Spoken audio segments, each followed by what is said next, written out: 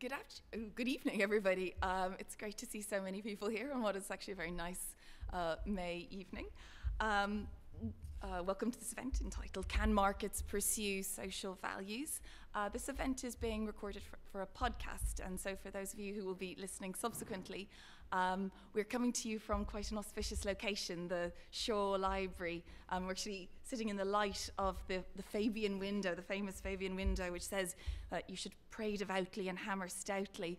And I think the Fabians would be quite interested in this topic, which is it's a broad and ambitious question we are addressing today. Certainly one I don't think our panelists can answer exhaustively, but we have a quite extraordinary panel of experts here who are going to give us their views on this difficult, thought-provoking question. To give you some context for the event, it's taking place under the umbrella of the Beveridge 2.0 Festival, which has been taking place for the last few months here at the LSE.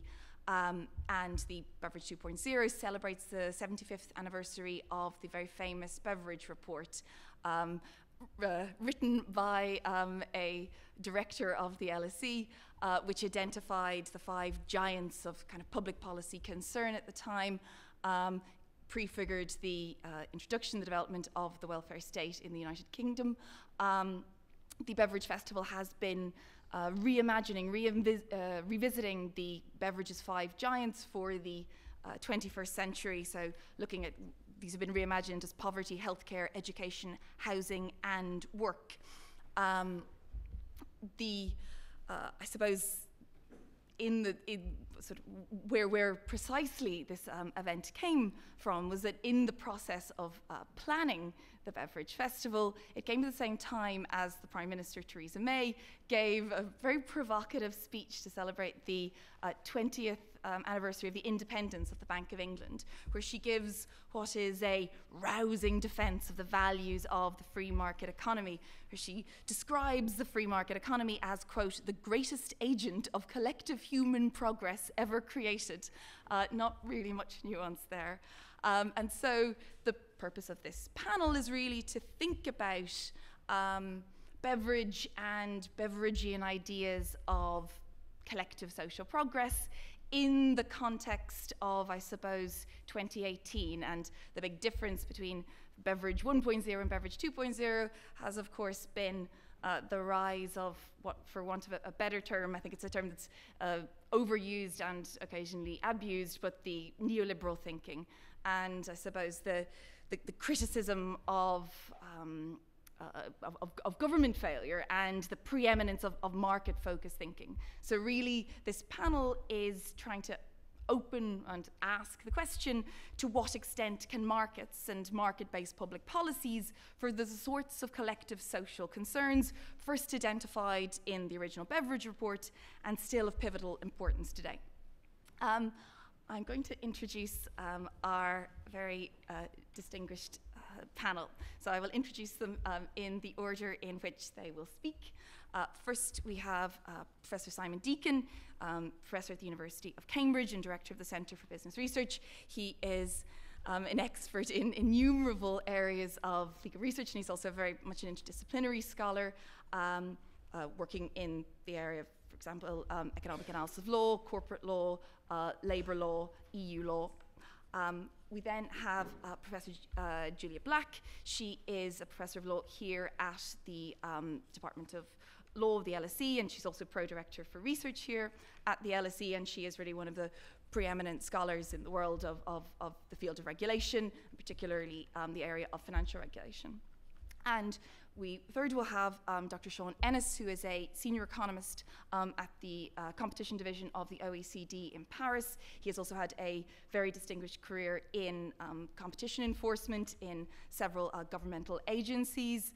And I guess I would perhaps, particularly he is an expert in innumerable areas of competition policy, but perhaps of greatest interest for this particular panel. He spearheaded the OECD's recent, very, I suppose, groundbreaking work on the link between competition policy and inequality, and to what extent, the extent to which markets can actually be used to solve problems with inequality.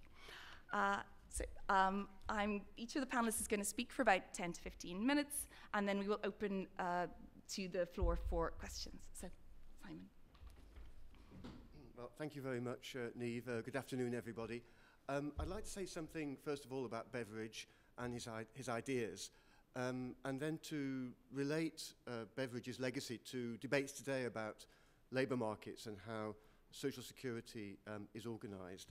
Before Beveridge wrote the famous report on social insurance in 1942, he'd already had a very long career of being an activist, a reformer, and a researcher and an academic.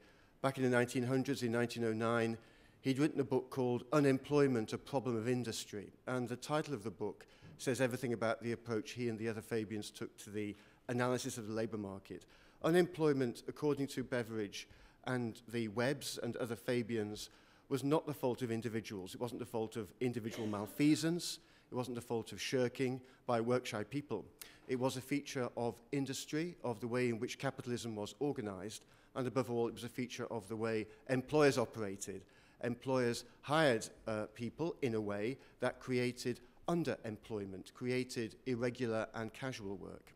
And what in those days was called casual or irregular work, today we call labour market flexibility, and we laud it as an important feature of the way our society works. The downside, of course, with casualisation, to give it its proper name, is that it denies workers a regular income, but often gives employers a cheap pool of labour from which to draw. It wasn't just employers either, it was also the state at that time in the early 20th century. The state itself perpetuated the conditions for a casual labour market through what was then known as the Poor Law, the predecessor of Social Security law. In many ways, the Poor Law has been misinterpreted. As long ago as the 17th century in this country, there was a poor law, and to be poor and to be in poverty didn't mean lacking resources. It specifically meant being wage dependent, being in wage labour, not having independent means and working for your living, at a point when most people still had access to the extended family or to the land. To be poor was to be dependent on an employer or on the state. But the laws regulating the so-called poor in this country from a very early stage of its industrial development actively supported the emergence of a labour market. There wouldn't have been a labour market and there wouldn't have been an industrial revolution in this country had it not been for the Poor Law, which provided so-called outdoor relief, cash payments to the unemployed and to the elderly and to the sick, organised at parish level in the thousands of parishes which operated after the end of the Tudor period, but under legislation that was national. And that national legislation required local parishes to raise a poor relief through taxation of property at local level and forbade charitable giving because it was deemed to be inefficient. It was more efficient if the state organised social security. Now those ideas faded away in the 19th century to be replaced by the workhouse. And Beveridge and the Webbs were coming to this debate at the end of a period in the 19th century when it gradually became obvious to nearly everybody that the workhouse system wasn't curing unemployment. It wasn't counting unemployment, but it didn't cure unemployment, and it didn't cure poverty. Because poverty in London and other major cities in the early 20th century